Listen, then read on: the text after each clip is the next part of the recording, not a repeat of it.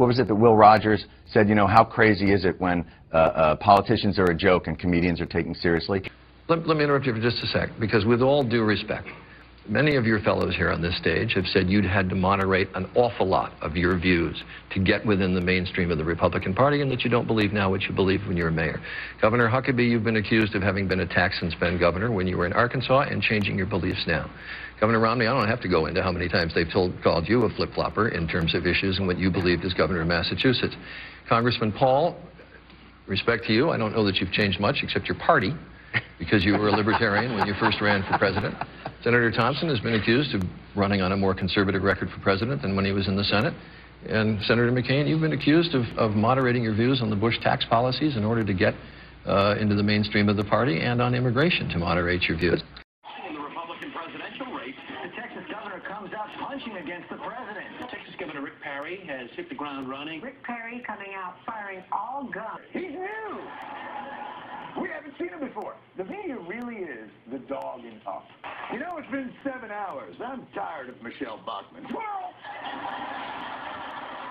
Remember how he was bragging about his jobs record in Texas? 40% of all the jobs created in America. How he'd managed to create all these jobs in the state. From June of 2009 until the present were created in Texas. Picture is nothing to brag about. What Texas shows is that a state offering cheap labor and, less important, weak regulation can attract jobs from other states. Well, duh. The point is that arguing from this experience that depressing wages and dismantling regulation in America as a whole would create more jobs involves a fallacy of composition. Every state can't lure jobs away from every other state. Now, clearly, Perry has no trouble railing against taxes and the Recovery Act while happily accepting the taxpayer-funded help in the state of Texas. Jobs come by keeping taxes low, by controlling spending, by reforming tort laws and ensuring that regulations are fair. And perhaps little whispers like this one from the Bank of America Director of Public Policy, James Mahoney. Bank of America, we will help you out. Wait, what? Pity that the same Bank of America can't help out the 3,500 job holders it plans to cut in the third quarter of this year alone, or the thousands more who may follow them out the door. Perhaps their salaries will help contribute to the bank's largesse towards Governor Perry. Quote, Bank of America does not endorse presidential candidates. The reference was about following up on the substance of the speech about job creation and economic growth. What Bank of America did not mention in its statement is that while Mahoney doesn't appear to be a registered lobbyist, he is a chairman of Bank of America's New Hampshire PAC, an influence post focused on dispensing political cash, not a policy post. Surprise, surprise. Corporations are evil, my friends. No, they're not. Of course they are. Everything corporations earn ultimately goes to people. Where do you think it goes? So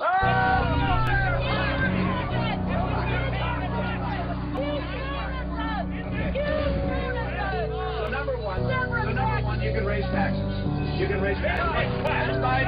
You may disagree with it. That's fine. That's fine. Just how much power do banks have these days? The United States can pay any debt it has because we can always print money to do that. So there is zero probability of default.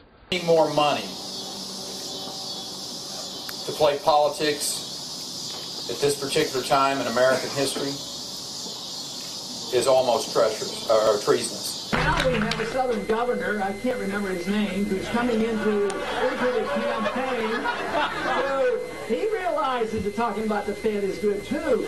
But I'll tell you what, he makes me look like a moderate. I mean, I have never once said Bernanke has committed treason.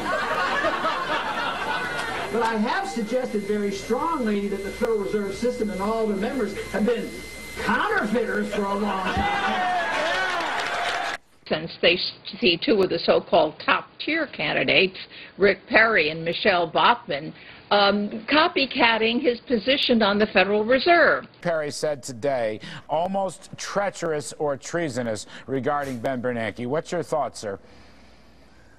Well, those were pretty strong words, but you know the founders felt pretty strongly about counterfeiting. I wouldn't call it treasonous, but I would call what our Federal Reserve does morally equivalent to counterfeiting, because they create money out of thin air and they give us our problems.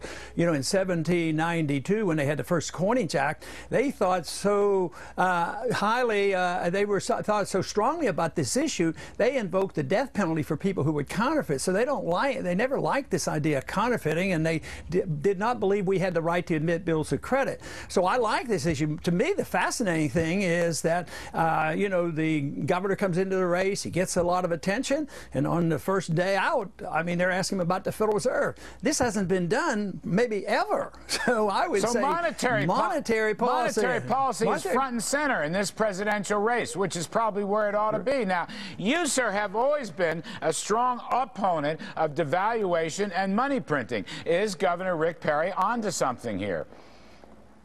Well, I think politically he's pretty astute. You know, he came out for secession, too, when he had a Tea Party candidate running against him.